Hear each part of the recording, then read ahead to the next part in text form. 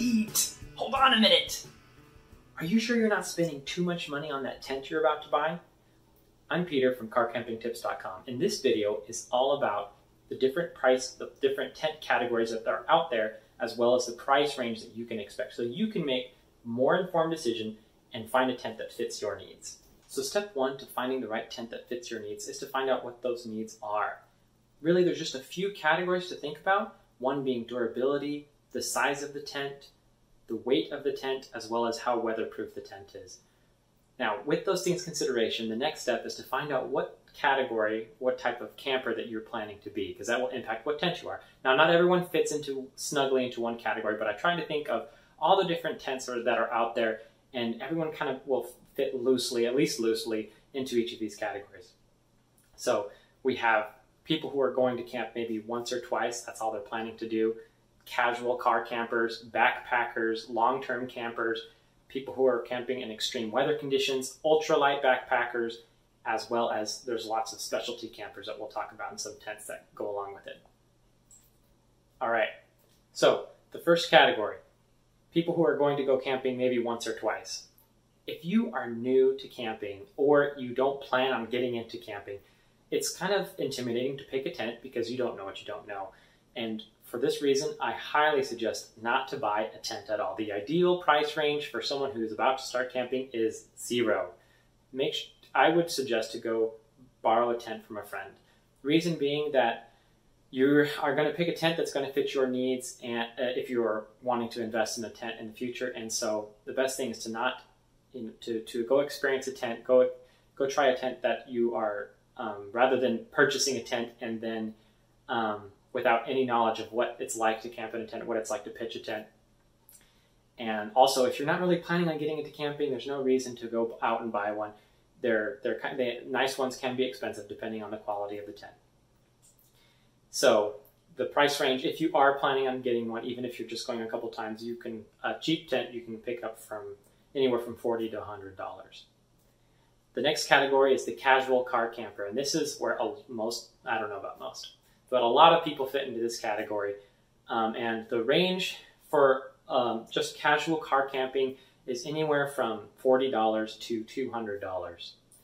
If you are planning on going camping 3 to 4 times a year, and especially if you're planning on bringing your family, there's lots of tents in this price range that can accommodate you. There's 2-person tents, 4-person, 6, 8, all the way up to 10.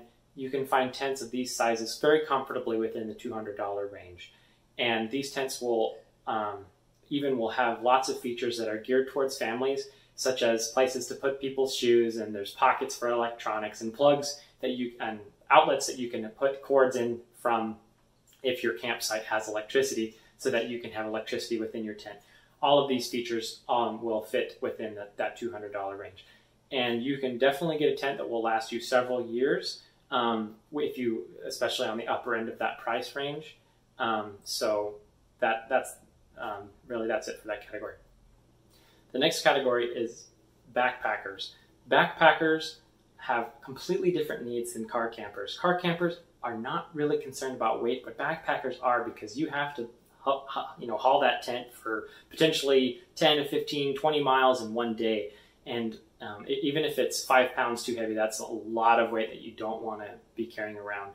So really the rule of thumb that you want to stick around is around about 5 pounds per every 2 people. And the price range for a backpacking tent is anywhere from $50 to $250. And the reason why the price is more than a car camping tent is because as the quality and the weight of the materials go down, the price goes up. All right, the next category are long-term campers. If you are going to be camping for perhaps weeks at a time, or even just for a consecutive week, and you are going to have a lot of foot traffic in and out of your tent, you might want to consider thinking about canvas tents. These canvas tents are extremely heavy.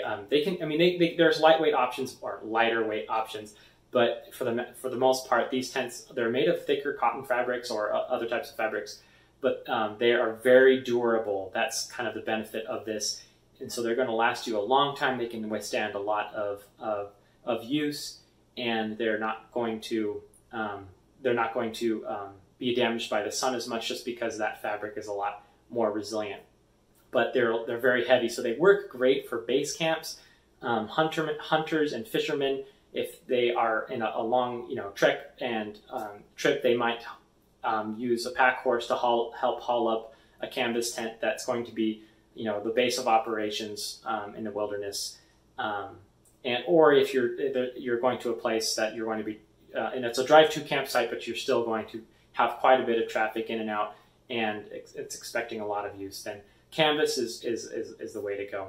Now, for the price range for this type of tent, you can see anything from starting to $200 for the smaller tents and all the way up to $1,500. Really, it corresponds with the size of the tent, how many people you're going to fit inside that tent. But for the most part, you're going to see around $600 to $700 for like 6 to 8 people tents. So that's kind of the middle of that range. The next category are extreme weather tents. Now, there's a lot of names for these that you'll see. Typically, you'll see 4-season tents. Now, these categories are not exactly scientific. It's just basically whatever the tent manufacturer decides to advertise the tent as. And so what you want to look at is the thickness of the fabric. And so that is going to make it so the tent is going to be heavier. And there's also such things as snow skirts that you will see advertised for some tents. But really, the term that you want to the place where you want to look are tents with the word 4-season attached to it. These tents can be used to camp in the snow. That's what I'm talking about when I'm thinking about extreme weather or high winds. They have more extensive staking capabilities, being able to stake it out and ensure that the wind doesn't impact your tent, or if you're camping in the snow and wanting to stay warm in those conditions. They are typically, you're going to see tents in this category that don't have the mesh inner wall. They are going to be all covered up, and the purpose of that is to retain the heat better. But ventilation is also very important in this. So those are features that you want to pay attention to, is if there's adequate ventilation, because if you have too little ventilation, then you'll get water condensing, and being wet and cold is not a good combination. Or if there's too much ventilation where the cold's getting in and it's getting too drafty. So the price range for this varies a lot. You can find some starting at around the $100 range all the way up to $400. And again, it's more difficult to find light options because there's extra fabric that is going into these 4-season tents because of the thicker fabric. The next category is ultralight backpacking. Now, this is a different category than backpacking because, well, ultralight, if you talk to anyone who's into ultralight, there's a very passionate community dedicated to getting their weight down as low as possible. And this is really for people who are doing those really long hikes. I'm talking who are going to be hiking for a few months at a time, such as the hikers going down the Appalachian Trail, which is a very popular through hike. So ultralight, their goal is to be as light as possible. And so the tent size, the really 5 pounds per 2 people is really the max that they want to be at. And one of the ways that these ultralight backpacking tents do that is that they sacrifice the tent poles. And so that you can find these backpacking tents that don't have tent poles at all, and instead you can use your trekking poles, your walking sticks that hikers often like to use, or even you can use sticks to prop up a tent, and that's one way that they cut down on that cost. And so, as you can expect, if you are wanting to become ultralight and still have quality, strong materials that you can depend on in the wilderness, the price of those materials can get very high, and that's why you can find the price range for ultralight backpacking tents is all the way from $50 to $650 for that's where the vast majority of the tents are going to lie. And the range is so high because there are some tents at $50 that are very reasonable and are ultralight and of decent quality, that are probably not going to be as feature rich and probably going to be heavier than the more expensive counterparts, but not always. So if you're just getting into ultralight, I highly recommend to not buy the most expensive thing first, but instead to figure out what your needs are and to do your research. If the cheaper tent has the features that you need, just go with that. The next category are specialty tents. Now, these are kind of fall outside of the normal categories, and so the prices will fluctuate wildly. But there's plenty of glamping tents or glamour camping, where the price can start at $200, but you can see tents all the way up to $1,500 again for these glamping tents. The idea is to be as comfortable, as much like home as possible. And another type of tent are these rooftop tents that are or overlanding tents, where the tent is actually sitting on top of the roof racks of your car, your vehicle. And they start at about $800 all the way up to $1,500. And another category are portaledge camp tents, which the portaledge tents are the tents that you see when people are camping on the side of a cliff wall during a long rock climb, such as on Half Dome. And so very specific needs, and so they because of that, they are also very expensive, starting at $800 to $1,200.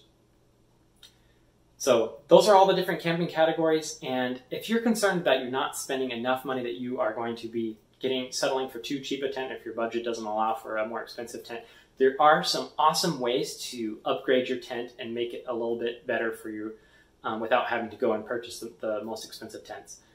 First, you can use ground cloths to protect the underside of your tent. Generally, this is very common for most people to do for most of their tents, but it's still an option that, and if you want to protect the bottom of your tent or prevent moisture from coming in, you can use a ground cloth. Sometimes ground cloths come with a tent, often not. You have to buy them separately, and many people opt to use tarps or Tyvek wrapping or roofing plastic, other options for protecting the underside of your tent and from keeping moisture out.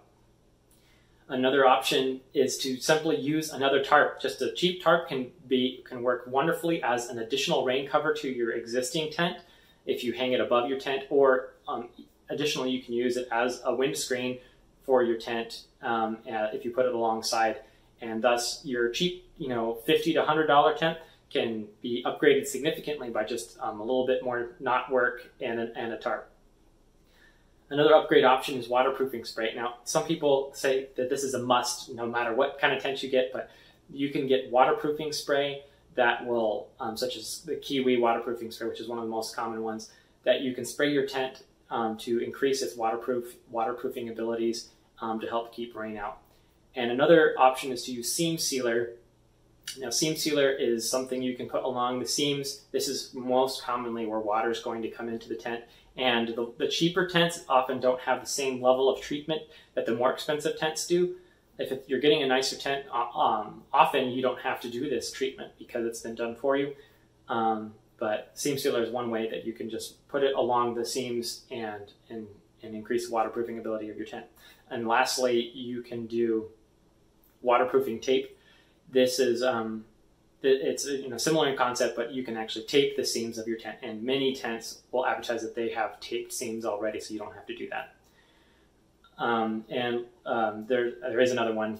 If your tent doesn't have a lot of ventilation, especially if you're in a four-season tent, there are portable fans, and we use a portable fan because we camp in Texas and it gets really hot, and it makes a huge difference. Makes your tent a lot more comfortable.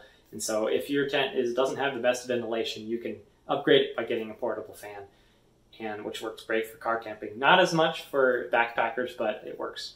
So we talked a lot about these categories, and if you have kind of decided what category you fit into, we made an article at carcampingtips.com/tent prices that shows all of these categories as well as examples of tents in each category. So you can, these are just a good launch point if you are wanting to start doing your research to figure out what tent you want. And I tried to pick tents that were well rated so that they are also good options if you want to buy one.